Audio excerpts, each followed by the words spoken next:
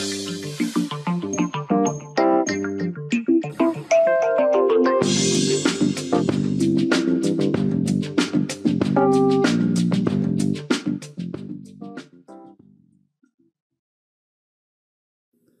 everyone, this is FIDE Master Charles Galofre, and together with Chess.com, I would like to thank you for being a part of this lecture. And the game that I want to present to you today is another game from Paul Morphy's collection.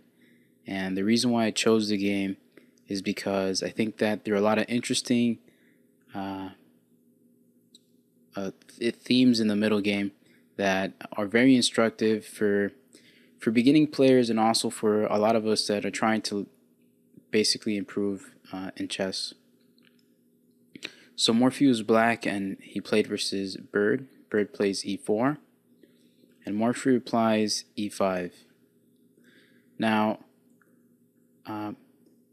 previously I have mentioned that the majority of Morphy's games consisted of these two moves. As white, he would play e4, and as black, he would reply with e5.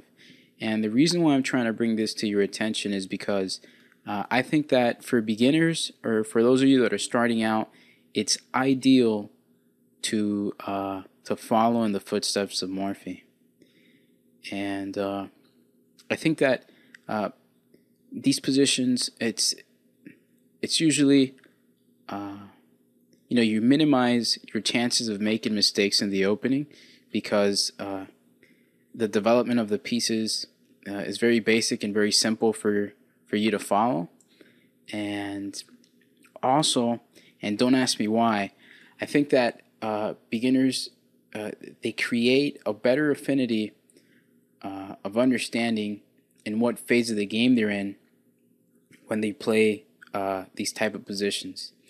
So you might wonder, you might ask yourself why that's important, but well, everybody has problems, finding moves in a chess game, but when you're starting out, these problems are at a different magnitude, and when you're capable of identifying in what phase of the game you're in other words, if you're still in the opening or in the middle game, etc., that helps you guide your thinking process or your thoughts to where you're supposed to be at, and this really helps you when you're starting out to play in chess.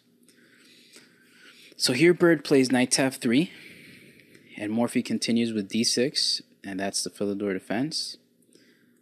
Bird plays d4, and here Morphy plays f5. Now, just for your general knowledge, the most contemporary way of playing the Philidor is to capture the pawn on d4, and after queen takes d4 or knight takes d4, it leads to a very theoretical position that is known to be better for white. We hope you enjoyed this video demo from Chess.com. Subscribe today to finish this video and get unlimited access to our full video library. Your membership also includes access to Chess Mentor, the most advanced interactive training tool available anywhere. You'll also get full access to the Opening Explorer, Tactics Trainer, and much, much more. So sign up today and get serious about improving your game.